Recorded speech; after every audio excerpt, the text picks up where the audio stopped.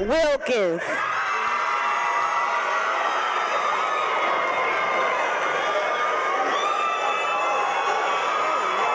Please stay seated. Please stay seated.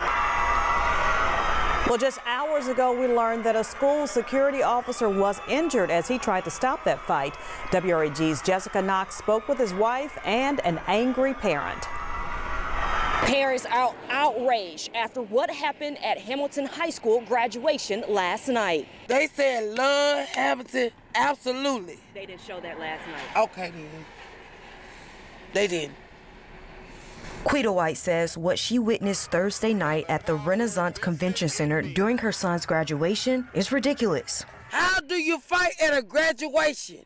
In this video, a student is escorted out by the school's security officer. That's when things escalate and the student throws his diploma at another child's neck. It's a time for celebration, so why is everybody fighting? Why are you angry? What's the problem? Tell me. According to Memphis police, this started when a student started flashing gang signs. Memphis police say the security officer tried escorting him out, but that's when the student threw his diploma. The security officer grabbed him and detained him, but the student was able to jump over 3 rows of seats and started fighting the student he hit with a diploma. They say that's when 2 other students jumped in and one had to be pepper sprayed. The wife of an employee who was at the event says her husband is injured from the fight. He has a big bruise on his left eye. They broke his glasses.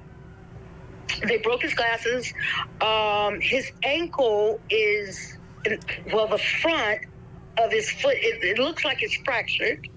According to this woman who does not want to be identified, this all stemmed from a prior incident between the 2 students. She thinks those 2 students should not have been at the graduation in the first place. Now, they were not in school, but he gave it, here's the packet that you guys can come and walk. Knowing that knowing that this was the end of the school year, knowing that these kids were vowing to get each other. White says as a parent, this was hard to see. Memphis have a huge problem, period. Not just with, it's a real problem with youth. Reporting for your news leader in South Memphis, I'm Jessica Knox, WREG News, Channel 3. Bringing chaos now to the graduations. And the graduation did continue that night, but all suspects and victims were either issued juvenile summons or a misdemeanor citation and released to their parents.